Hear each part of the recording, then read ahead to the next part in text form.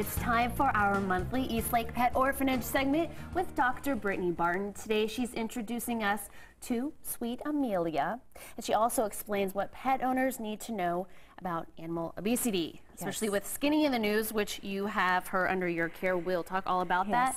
Tell us about Amelia. She's adorable. What a sweetheart. Amelia is about a year-old little Chihuahua baby girl. Unfortunately, she had been bred with a dog that was much, much larger than her, and she presented to the hospital in severe distress with birthing problems, and unfortunately the puppies didn't make it. Oh, so we have her spayed. She is a gentle, sweet, darling girl that just needs someone to adore and dote on her. So I think she would do very, very well in like a retired person's home, or, you know, just an older person that wants a nice, quiet, calm environment. I think she would fit in beautifully. She's fit in very quickly. She's kind of, you know, apprehensive at first, but she's so sweet. She's calm now. She's loving her camera time. Time to be a star. Well, and she's ready for adoption, so we can call her. Oh, yes, she's ready to go. She has been fully vetted. All of her vaccines are updated.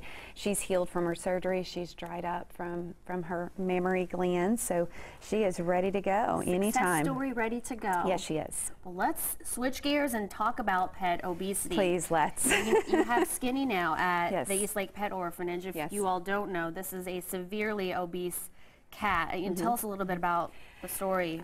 Skinny was taken to the Richardson Animal Shelter with the report that he or she was found in their backyard.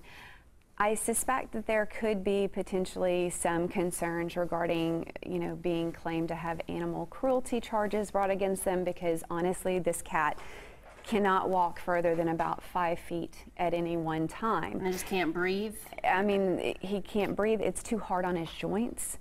You just look at that picture and your initial instinct is like, is that real? Yeah, I mean, and I say he or she because honestly there is too much fat and extra skin to really adequately be able to call the sex of this cat.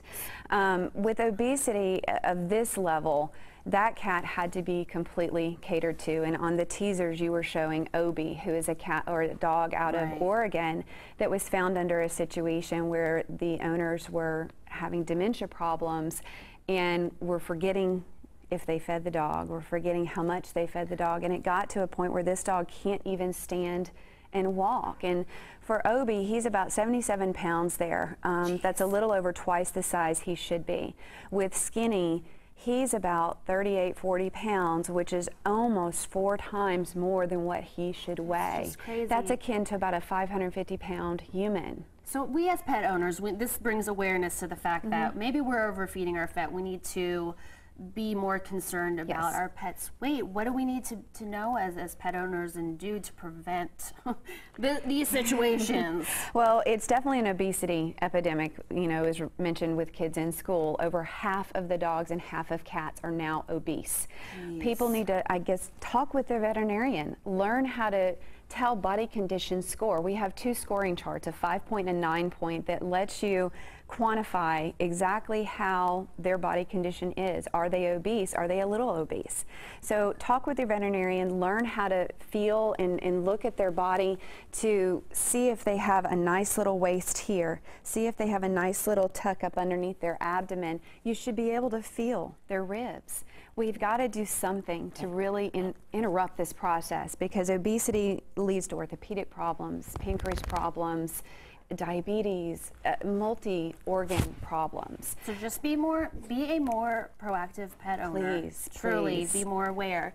Amelia, you're so sweet. Thank you both for coming on today, talking about this great topic, and of course bringing Amelia.